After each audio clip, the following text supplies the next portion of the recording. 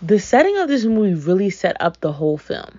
In this film, it's set in Japan during the Muromachi period, which is about 1336 to 1573 CE. Although the film is set in such an older time, the fantasy elements of the movie really bring out a very refreshing feeling. The setting has a huge role in this film, being that the movie is centered around the disconnect happening between nature, human, and the gods. This setting not only speaks on the climate disasters that plague our world today, but also show the right way to move forward with being an activist and pushing forward for the better.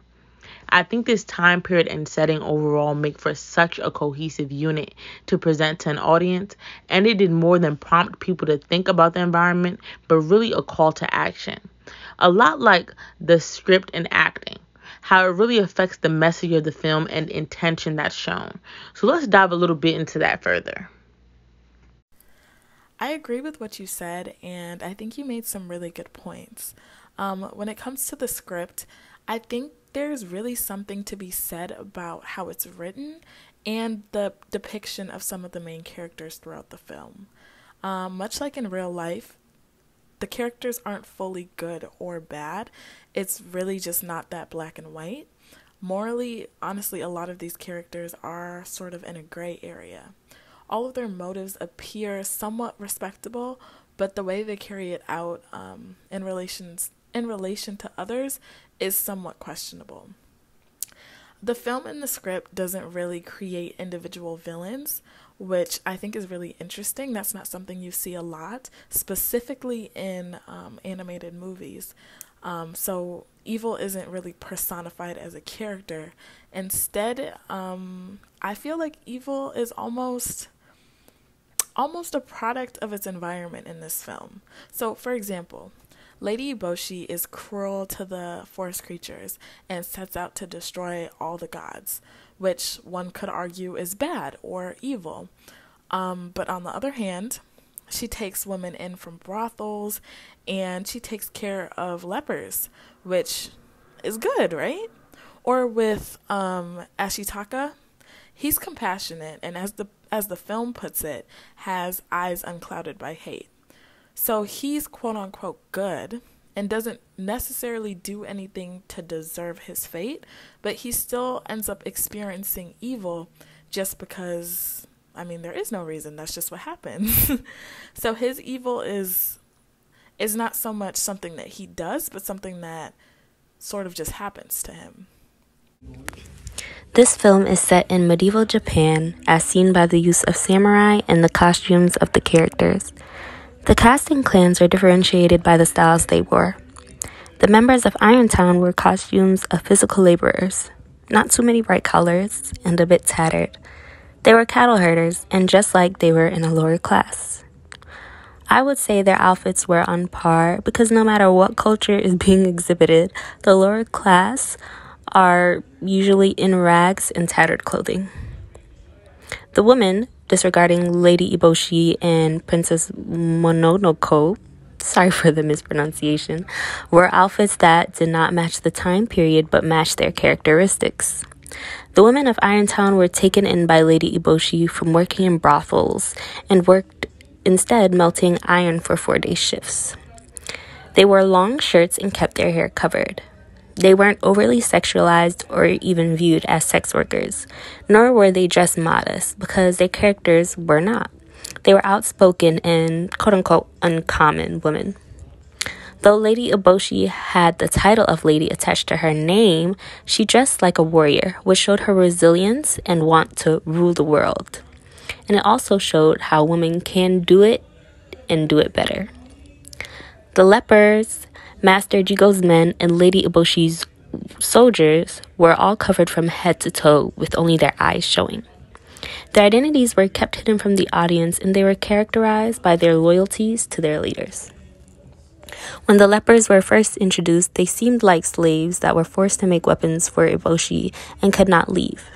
However, we learned that their bandages are not one of bondage, but of love. Eboshi showed them humanity by cleaning them up and making them feel useful, while also giving them a home. Iron City was a town for the misunderstood.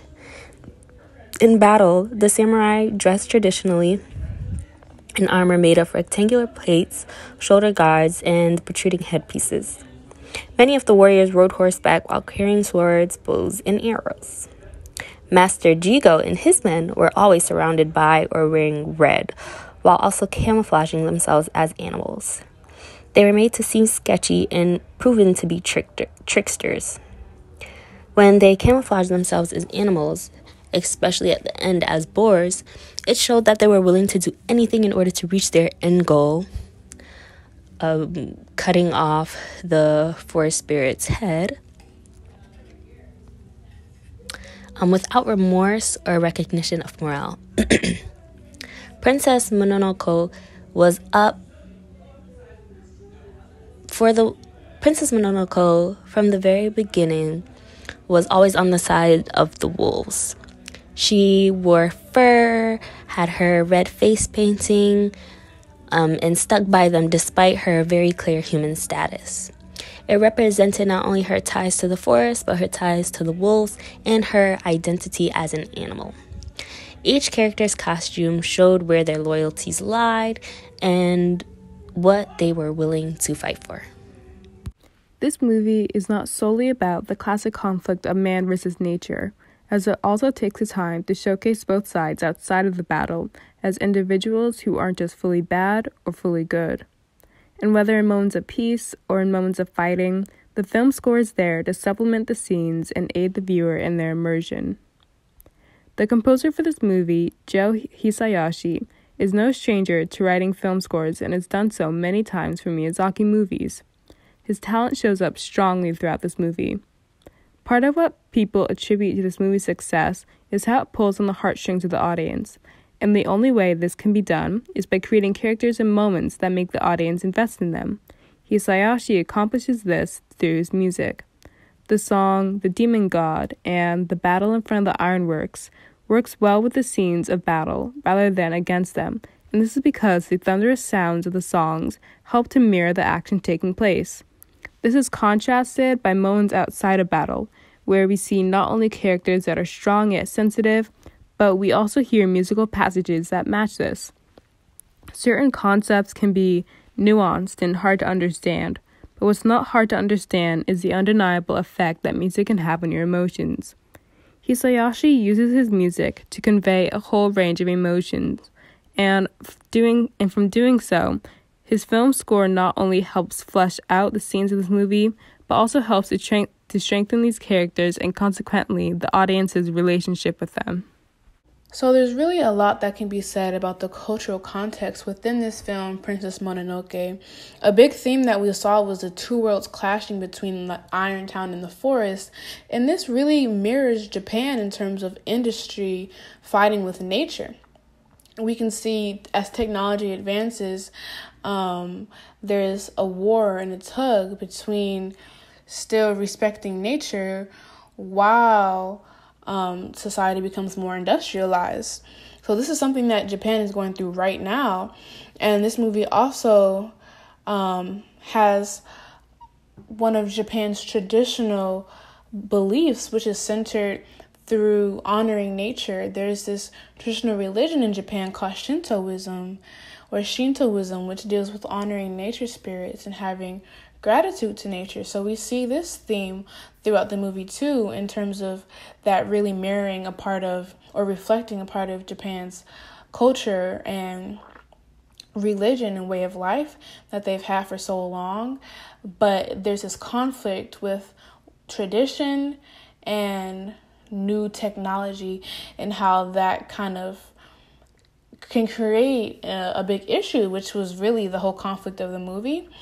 I think this movie has a large environmentalist message that can really be applied to Japan and what they're going through in terms of finding that balance between nature and industry. And I think ultimately the film is telling us that man can still be in harmony and balance with nature without destroying it as technology advances, and Japan can still hold true to some of its traditional ideals and beliefs about honoring nature. So I definitely thought that was a very interesting cultural context of the film, just how it really reflects what Japan is going through currently and how there's currently that clash between the new ways of being, which is more industrial, and the old traditional ways of being in harmony with nature.